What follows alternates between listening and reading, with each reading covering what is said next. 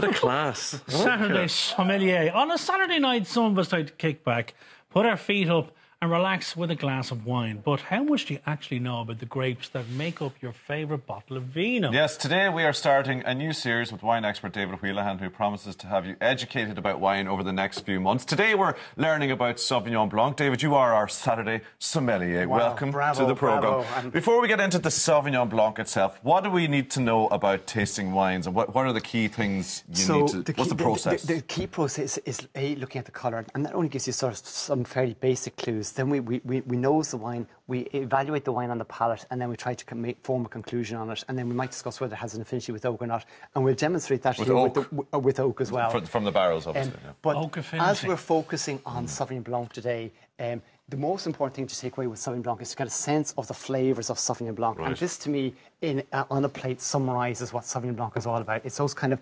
crisp, fresh citrus flavours. So, depending where it's planted in the world, but you're always going to have some kind of citrus character, and in a slightly warm area, you might have a little bit of passion fruit or guava, and then if it's a little bit warm, like a little bit of asparagus going on as well. But classically, Sauvignon Blanc should be fresh and zingy on the palate. That's what we're expecting. And when you're buying Sauvignon Blanc, classically, you want to drink it fresh as well. So you want to buy a fresh vintage. So you want to be buying 15 vintage or 16 vintage from the New World. So you're not talking about something 1974? No. Whatever. It's somebody, if you're in a shop and you see a bin end of 2007 Sauvignon Blanc from Chile, you run a mile. You absolutely run a mile. But because it's all about that, literally what that, it's what that little bit of fruit says. It should just be fresh and zesty on the palate. So 2015, 2016, nice and fresh. Fresh and zesty and whatever. Chilled?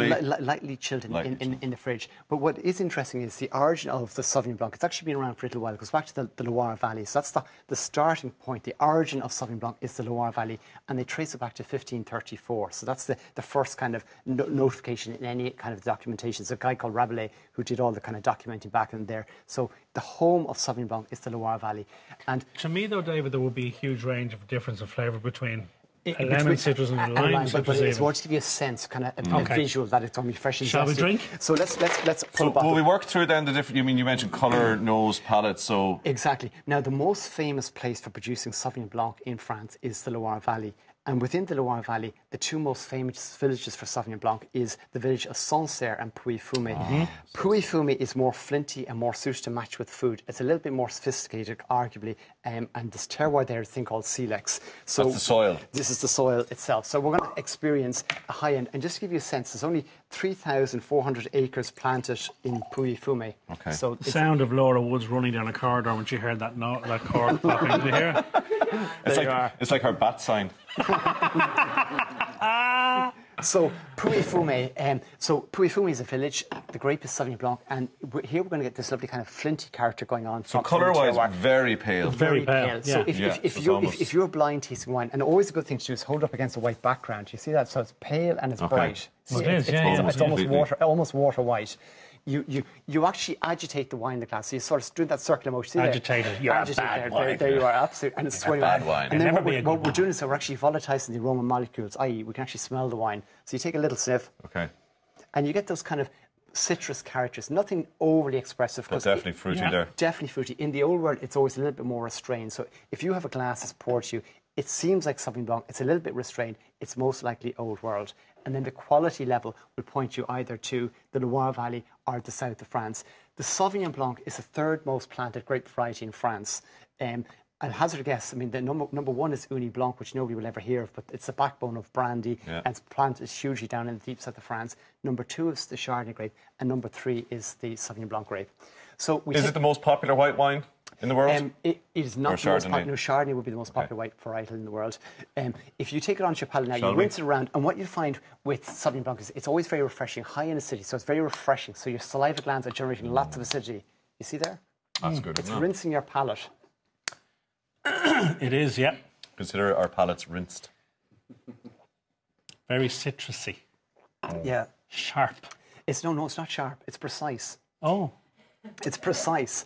Lesson one. It's not sharp, it's precise. And you imagine when you're having food. And you see the way your saliva glands are just absolutely on. I mean, they're absolutely pumping away with saliva there at the moment. But that's a refreshing component of the wine, and that's why this wine is designed to go with food. It's not classically seen, you sitting out in the garden. I'm not just saying this because you presented it, but I am getting like as if you'd just sort of bit into a lemon without actually getting the whole full bitterness of it. Correct, and that's exactly what Sauvignon Blanc is. And it's a little bit of flinty character going on. You see a latent star here. Now, come on, Simon. After MasterChef, I did learn a wine fact this week. Do you know what the angel's share is? Do you know, Dave? David would. Yes. It's the evaporation. The evaporation between wherever the liquid is at the top of the bottle that's evaporated through the cork while you let a wine rest. Now, that's the angel's share. Now, classically, that's associated more with brandy. So it's not necessarily totally accurate, Simon. Don't rain on his parade, I'd actually probably give Simon about 3 out of 10 for that bit of knowledge. Because if someone had slipped away... I will. So I was right, so we've done palate. Oak affinity. 3 out of 10. Oak affinity. Are we getting... but enthusiasm high. Yeah. We've only got 1 minute left, so let's get a second bottle of wine. So then into the New World, and of course with the New World... Yeah, right there, Tommy. You actually classically encounter screw caps, and that one's part there. Fresh on here. And this is where the snobby old world is left behind, and the new world where they don't mind having a screw top. And there's nothing wrong with a screw top, is there? Screw caps are good, and screw caps are going to become more and more prevalent, absolutely. And there's a number of top producers in France using screw cap. That colour again is very very pale. So already, it's going to taste different, but already we know it's Sauvignon Blanc because of the colour. Well, the colour is only a very basic indication, but it's on the nose. You're going to get the... See, it's way different. Much more intense. So it's got passion fruit and guava and lemon and citrus. You get that? So different to the first one. Yeah, and this is Marlborough Sauvignon Blanc. So Marlborough came into vogue in the 80s, but they only planted Sauvignon Blanc there in the 70s. So it's... Do you think that's precise, Tommy? I would say that is a more robust, fruity flavour. It's definitely a front row. Wow. You know, it's power and it's a generosity on the palate. David, that you don't need food with. That's classic of New World. Consider us, not me anyway, never mind Angel Share over here. Consider us experts on Sauvignon Blanc. Right, okay, fantastic. Well, we are going to have a taste-off at the end of the series. End of it, a blind tasting between the Excellent. stars, the show.